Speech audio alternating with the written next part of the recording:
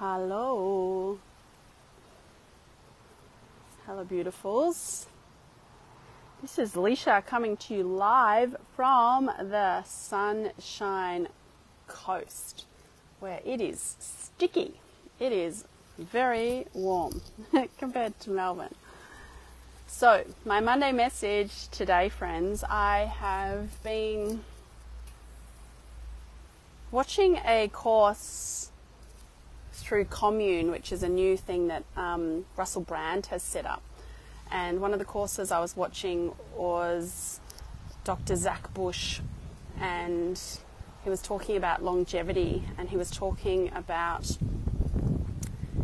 the fact that these telomeres that we have, that we want to lengthen them if you want to have kind of a longer, more vibrant life here and really enjoy our time. We want to, be energetic. And one of the things that they've scientifically determined that lengthens our telomeres, I was very excited to hear because I do it a lot, is chanting and using sound and vibration, and that we have this unique signature with our voice that is created because of the way that our skull is set up and structured.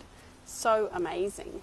So doing lots of chanting and spiritual singing is very good for our telomeres, for lengthening our telomeres, which is exciting to know. And then I jumped on the plane this morning from Melbourne to Sunshine Coast, and I picked up this little book at the airport, which many of you may have read. And Ikigai is this concept in Japan around really relishing your life and living this beautiful, purposeful life.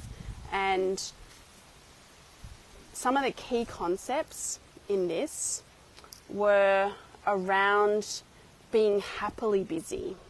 I love this idea because I know sometimes we have gone off the word busy because we don't want to be like this frantic busy, but this concept of being happily busy, really, filling our time in ways that also include stillness and slowness and silence, but that we have this meaning and purpose in our lives. And some of the other things that this little book spoke about is around having these daily rituals, which I love because I talk about them a lot. Just trying to look at what else I've flagged in here. Give you the synopsis, so you might want to go read it as well. So one of the big studies found that people who live the longest have two dispositional traits in common. One, a positive attitude, and two, a high degree of emotional awareness. In other words, those who face challenges with a positive outlook and are able to manage their emotions are already well on their way to longevity. And we know that all of the things external are going to keep coming, right? There's always going to be different things. There's always going to be different challenges. I think my phone might be overheating now. But it's only when it is an inside job, when we're able to, manage our emotions, our responses, to all of the things that come and really ride the waves as best as we can. Not always easy. Sometimes days are messier than others.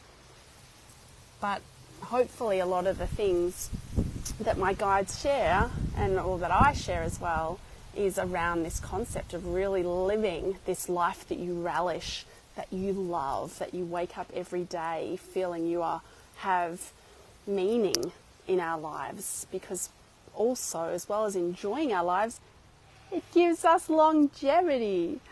So they're kind of my main messages, and I'm going to leave you now, and I'm going to sit by the pool, friends, and enjoy a little bit of time out. And I hope that you're able to find some time out in your day as well for yourself, so that it's not just frantic, but really just coming back to presence, coming back into the moment, because this is the only moment that we have for sure, this moment right now. So remember your breath, do some chanting, do some singing, get those telomeres lengthened, And yeah, if you want to, it's a very quick read. I literally read it on the way between Melbourne and Sunshine Coast. Super fast read, but got some good stuff in there. So I hope you have a great week, guys. I might see you later in the week. We'll see. Anyone in Sunshine Coast, come. I've got an event on Thursday night. And let me know if you're here or if you've got friends in Sunshine Coast. It'd be great to see you, great to meet you.